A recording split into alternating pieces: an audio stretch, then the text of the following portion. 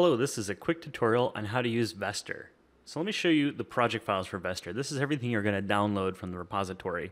And really the meat and potatoes is the configs folder, which is where we contain the configuration information and the test for the configs, and the tests folder, which is where the tests are run against the environment to make sure that what you've configured is true.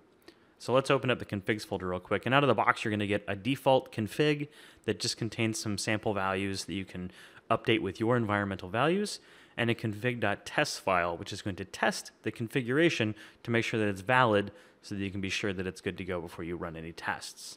Now, if we open up the config.ps1 file, we can just see that it's an array, basically a large hash table of values, and all the values are clearly defined for the scope, which is what's going to actually run within the environment. So what clusters, hosts, and VMs do you want this config file to apply to, as well as the vCenter IP, DRS, config for hosts, etc. So it's all in here, and you just set the values to what are applicable for your environment. You can test those values pretty simply. If you open up PowerShell, go to your vSphere folder somewhere, and you can do an invoke Pester, because you have to have Pester installed, and you can define the test to the configs folder. And what it's going to do is actually run the test for the config file. It's going to validate that all the values there are within tolerance and set up correctly. If that comes back with no failures, you have a valid config file.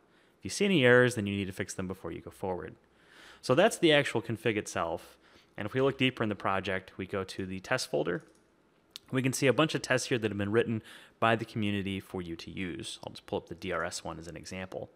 And it looks a little complex here if you've not written PowerShell before, but really all it's just saying is, do we want to, in the top, remediate the changes that we find, any differences that we find?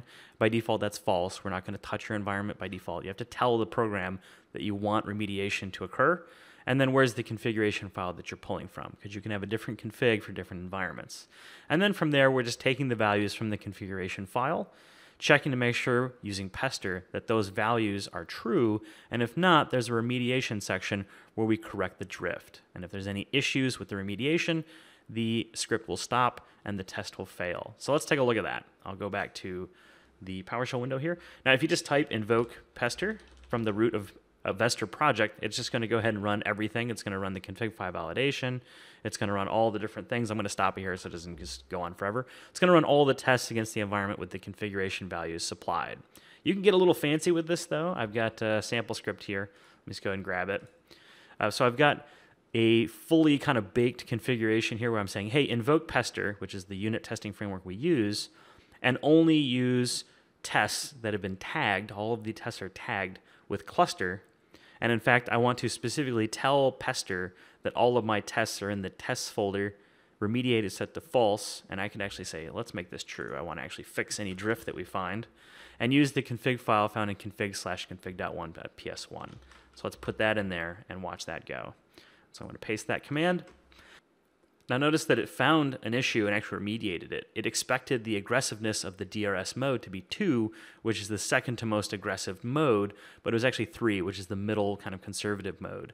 And so it went ahead and remediated this demo cluster and set it to 2, and that's why the test passed, because it was able to remediate. So it told you that there was a difference, and it went ahead and fixed it, and that the automation level is fully automated, so that's good. So this is a quick and dirty example of how to use vSphere. There's a lot of different parameters you can use, and those are in the README. If you have any tests that are missing and you want to supply those, go ahead and look at the README. It tells you how to contribute and what files need to be edited. And I'm really looking forward to seeing more tests added to this project.